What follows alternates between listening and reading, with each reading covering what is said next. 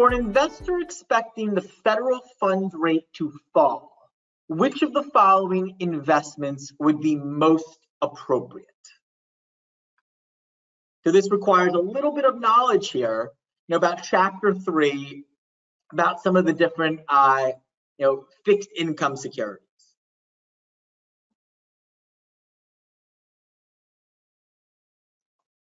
Give people a minute here.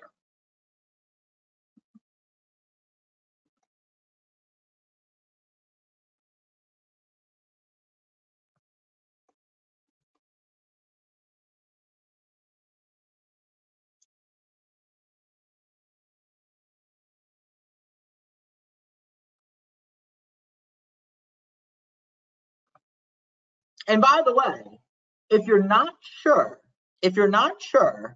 good opportunity to just guess, right? If you don't get it right now, it's not going to hurt you come exam time. Participating, guessing, it's gonna stick with you even if you get it wrong. So I encourage people, even if they're not sure, to put their best foot forward here. So the best answer for this one is going to be C. Best answer for this one is going to be C. This one's a little bit nasty. So let's kind of break it down a little bit. So federal funds rate.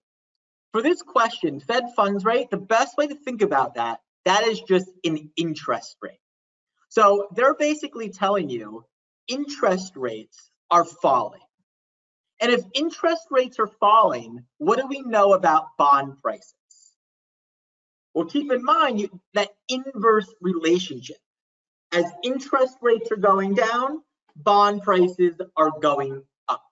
Rates are going down, prices are going up. So what they're asking you, essentially, to word this question a little bit differently, which type of bond is going to increase the most as interest rates fall?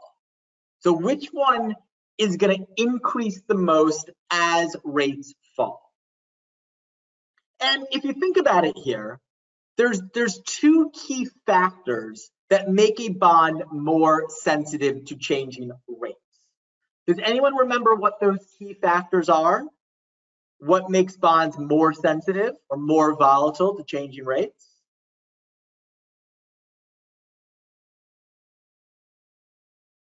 Arden, good answer. Interest rate risk. So we are talking a little bit about interest rate risk here. My question is to dive a little deeper. What type of bonds specifically are more susceptible to interest rate risk?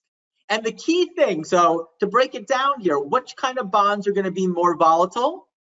Long-term bonds and low coupon bonds. Long-term, low coupon bonds, including zeros, would be the most volatile. So if you think about the different treasuries, well, which of these three treasuries is going to have the lower, the longest term? The longest term. Well, treasury bonds, remember, are 30 years, right? 30 years, while notes are between 2 to 10 years, bills are a year or less.